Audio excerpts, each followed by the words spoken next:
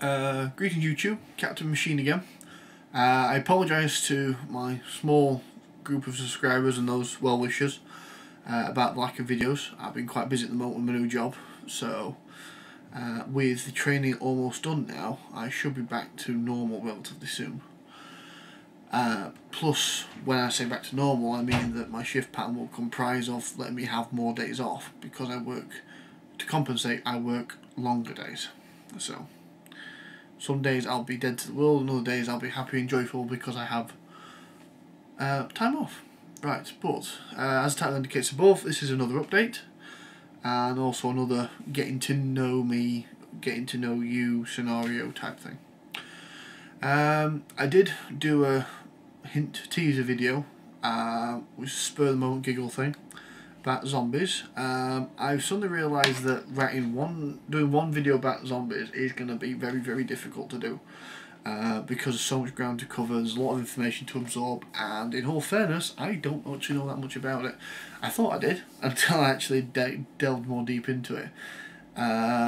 Some of the movies are terrible, some of the comics are crap. The board games tend to be nice though, which is a bit weird, and the books I hear are hit and miss. I've only read so much. In fact, I've just finished World War Z. There you go. I highly recommend you get that. It's written by the same guy who wrote the Zombie Survival Guide, which I waved in front of the camera previously, and this basically is a follow-on to that. Because in the back of the Zombie Survival Guide, not to be too much of a spoiler, there is a list of outbreaks throughout history, and as you go more and more towards the present day, you get more and more common, till eventually becoming incredibly common. And that's basically the precursor to this, which is a review. Well, it's not a review, sorry. It's an oral accounting of the zombie wars. Basically, what that means is that a guy from the UN or whatever has gone around the world and interviewed people from all over the world about what they did during the zombie wars, which is basically when the zombies rose up to the point where they were all over the place, all over the planet. And this guy really thinks about some new stuff. Max Brooks. He has a couple of ideas about zombies, and I'll explain it more in my video next. He invented some really good rules, which are vaguely Romero-esque. Again, that's another term I'm going to describe in my next zombie video, or hopefully, maybe. And he does a very good job of expanding on that. But on top of that, I currently have, don't know if you can see this here, there we go, an Empire Army.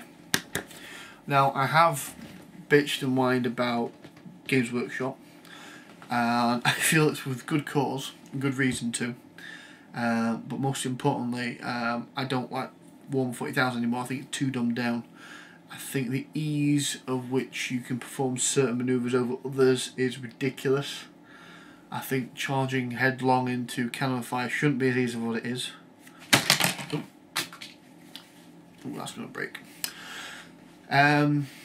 Like, if I ever went back to do it again, I'd probably make an Orc Army or a Khorne Army or a Space Wolf Army, something close combaty, because despite the fact that it's the future and guns are prevalent, it seems that all the close combat armies do the best. But no, Warhammer is actually quite good. I'm currently on sabbatical at the moment from a war game I'm running on Saturday nights, based in Stirland. And my army I'm going to be making for the Empire is going to be a Stirland army, little box sets over here.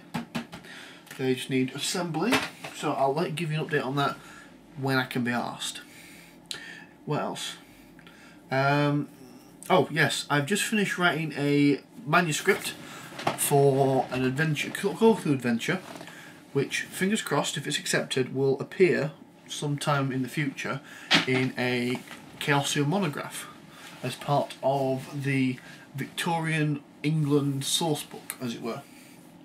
Now, just give you a bit of an update on that one. Those of you who know anything about Call of Cthulhu know there's something called Cthulhu by Gaslight, which is basically 1890s Cthulhu. Now, the core rulebook accounts for that, but you can't buy, and there is no plan to reprint Cthulhu by Gaslight, not to my knowledge anyway. which means that you have to track it down off eBay or second-hand places, or you have to make do with the monographs which will be coming out. Now, hopefully what the people writing the monographs for guess what we're doing is make sure they don't tread on each other's toes.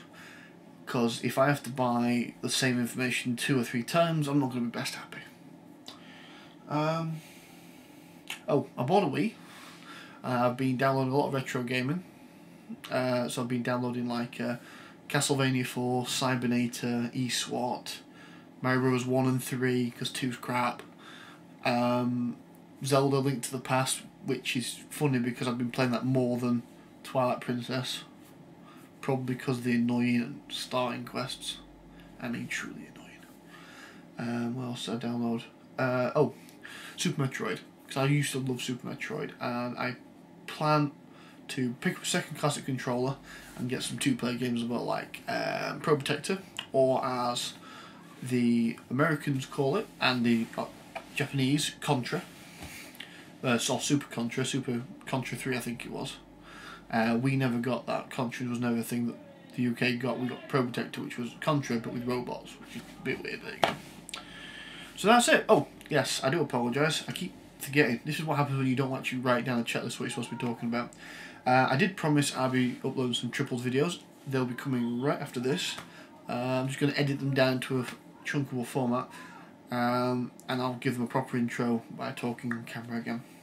Right, so I'm going to call it quits there, because I still have yet to get any decent editing software, so trying to keep all my videos under 10 minutes is the best plan.